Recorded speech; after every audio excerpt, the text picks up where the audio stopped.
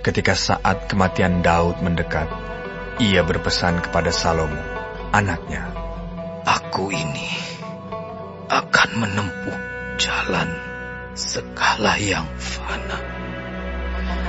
Maka kuatkanlah hatimu dan berlakulah seperti laki-laki.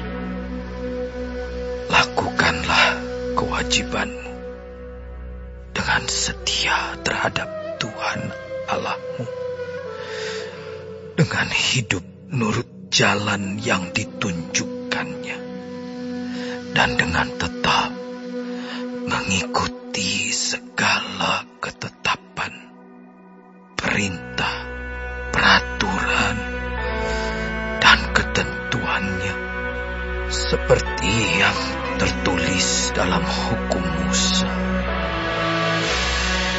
supaya engkau beruntung dalam segala yang kau lakukan dan dalam segala yang kau tuju, dan supaya Tuhan menepati janji yang diucapkannya tentang aku, yakni jika anak-anakmu laki-laki tetap hidup di hadapanku dengan setia, dengan segenap hati, dan dengan segenap jiwa,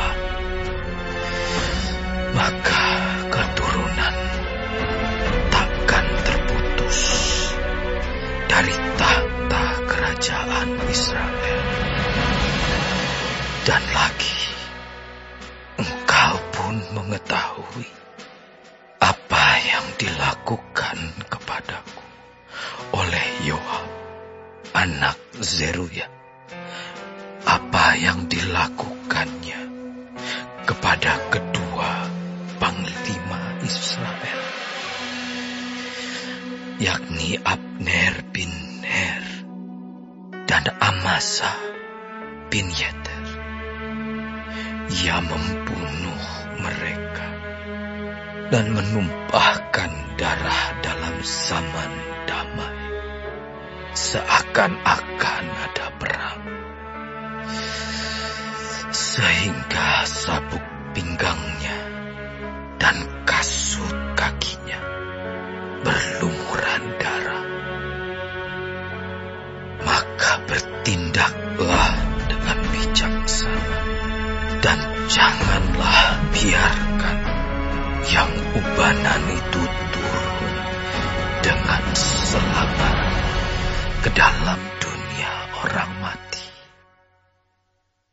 Tetapi kepada anak-anak Barzilai, orang Gilead itu, haruslah kau tunjukkan kemurahan hati. Biarlah mereka termasuk golongan yang mendapat makanan dari mejamu, sebab mereka pun menunjukkan kesetiaan dengan menyambut aku pada waktu aku melarikan diri dari depan kakakmu Absalom. Juga masih ada padamu Simei bin Gera, orang Benyamin dari Bahurim.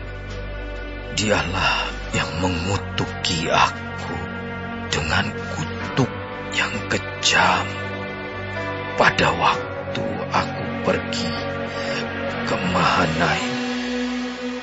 Tetapi kemudian ia datang menyongsong aku di sungai Yordan, dan aku telah bersumpah kepadanya, demi Tuhan, takkan kubunuh engkau dengan pedang. Sekarang jangan bebaskan dia dari hukuman, sebab engkau seorang yang bijaksana dan tahu apa yang harus harus kau lakukan kepadanya untuk membuat yang ubanan itu turun dengan berdarah ke dalam dunia orang mati. Kemudian Daud mendapat perhentian bersama-sama nenek moyangnya, dan ia dikuburkan di kota Daud. Dan Daud memerintah orang Israel selama 40 tahun. Di Hebron ia memerintah 7 tahun, dan di Yerusalem ia memerintah 33 tahun. Salomo duduk di atas tahta Daud, ayahnya, dan kerajaannya sangat kokoh. Pada suatu hari, Adonia, anak Hagit, masuk menghadap Batsheba, ibu Salomo. Lalu perempuan itu berkata, "Apakah engkau datang dengan maksud damai?"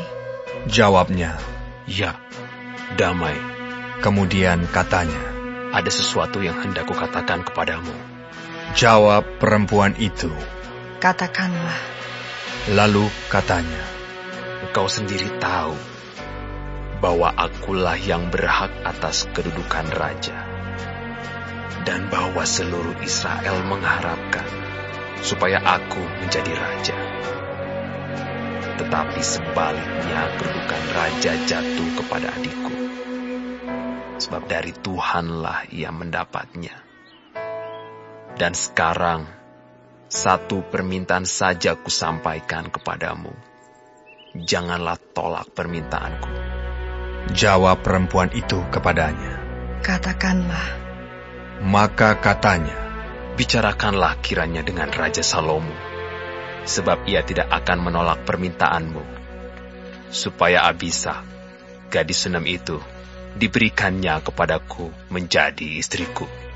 Jawab Batsheba, "Baik, aku akan membicarakan hal itu untuk engkau dengan raja."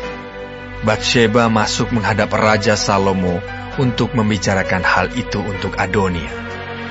Lalu bangkitlah raja mendapatkannya, serta tunduk menyembah kepadanya. Kemudian duduklah ia di atas tahtanya, dan ia menyuruh meletakkan kursi untuk bunda raja. Lalu perempuan itu duduk di sebelah kanannya.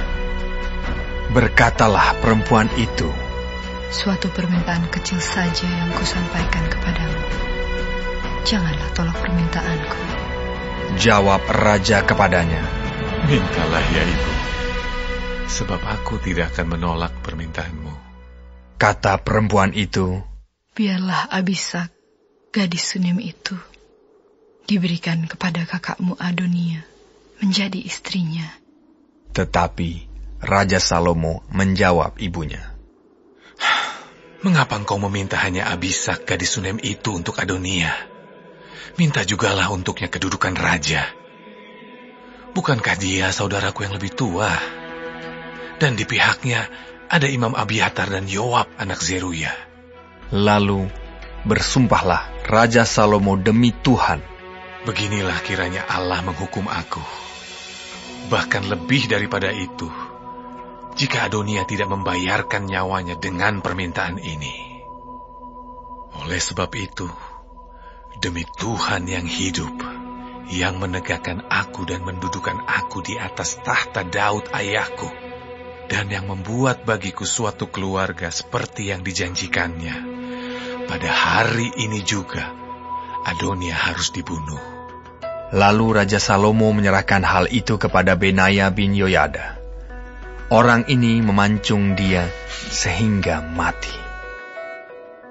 Dan kepada Imam Abiatar, Raja berkata, "Pergilah ke Anatot, ke tanah milikmu.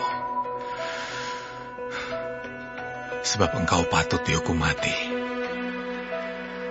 Tetapi pada hari ini aku tidak akan membunuh engkau, oleh karena engkau telah mengangkat tabut Tuhan Allah di depan Daud ayahku. Dan oleh karena engkau telah turut menderita dalam segala sengsara yang diderita ayahku."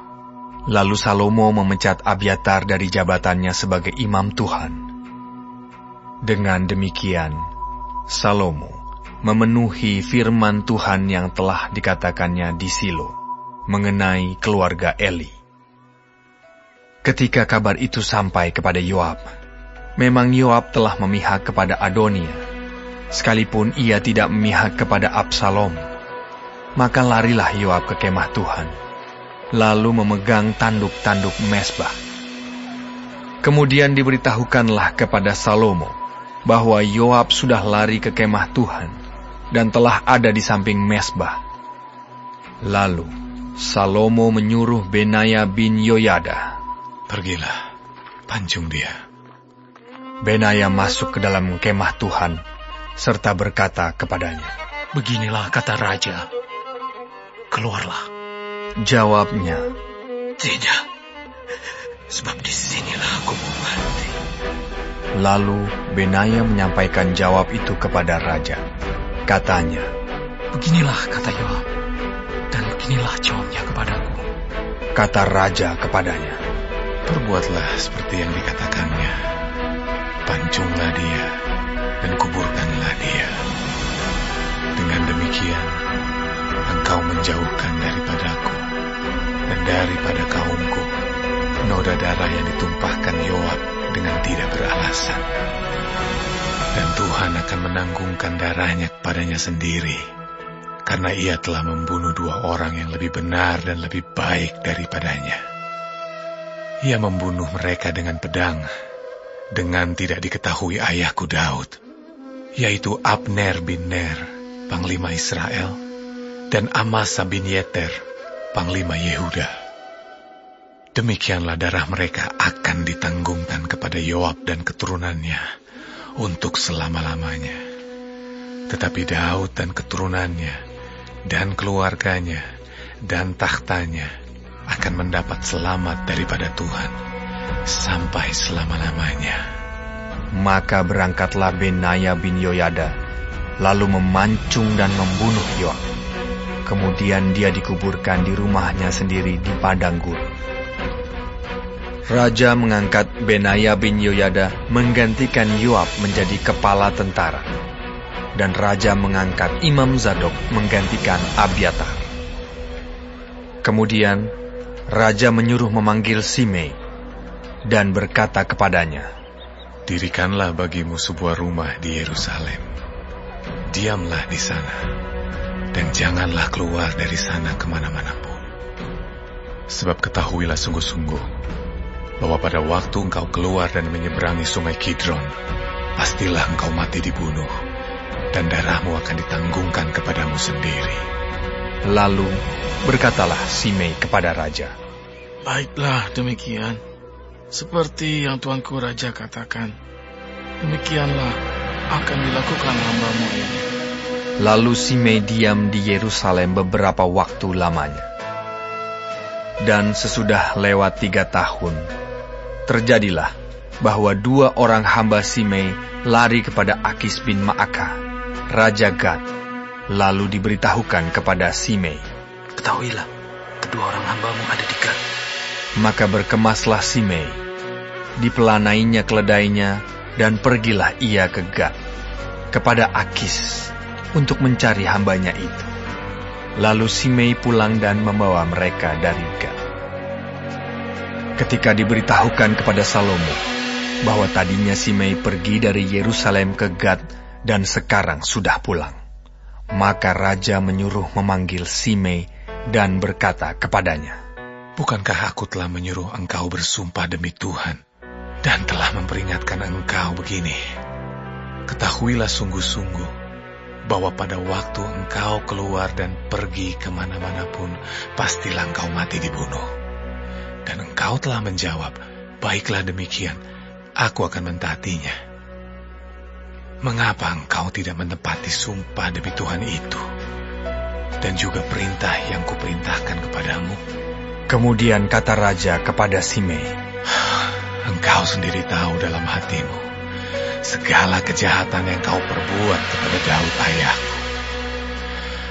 Maka Tuhan telah menanggungkan kejahatanmu itu kepadamu sendiri. Tetapi diberkatilah kiranya Raja Salomo, dan kokohlah tahta Daud di hadapan Tuhan sampai selama-lamanya." Raja memberi perintah kepada Benaya bin Yoyada, lalu keluarlah Benaya.